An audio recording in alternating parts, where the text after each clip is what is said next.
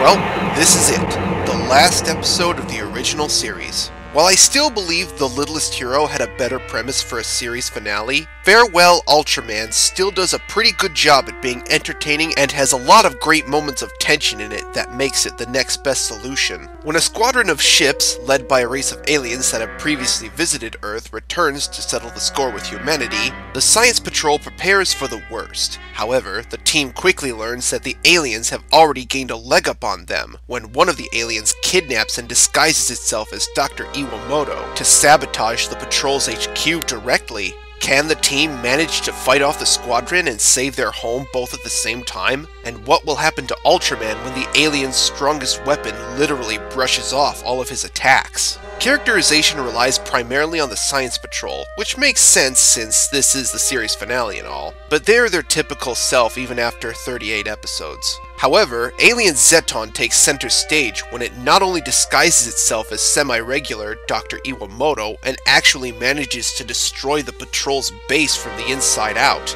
No other alien, except for Bolton and Alien Zarab, have ever gotten this close to actually dismantling the Patrol's HQ ever. It's truly a shocking moment when it happens, and it adds to the tension as well. Effects are also pretty typical for the most part, but there are a few moments that are noteworthy, such as the Patrol's dogfight with the Alien Zeton's fleet, the miniatures involving the Science Patrol's HQ, Zeton's demise, or at least the aftermath of it, and Zophie's debut, all of which are pretty nicely captured. And last but not least, Zeton himself. While he is definitely lacking in the personality department, his intimidating power definitely makes up for that. And seeing Ultraman getting ragdolled by him is both ironic after witnessing the hero do so to Bemular back in the first episode, and especially shocking when Zeton actually wins effortlessly.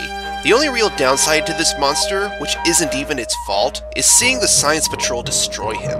While it is satisfying since it shows that the team can destroy a monster on their own now, it does come off as a little anticlimactic since most of the instances where they destroy monsters are usually for a weapon that, for some reason, is never reused ever. Another much bigger problem I have with this episode has to be the extremely bittersweet, if not downright mean-spirited ending that Hayata is relegated to once all is said and done. But I assume this was the result of rushed writing or something. Here's hoping it doesn't happen that often in later shows.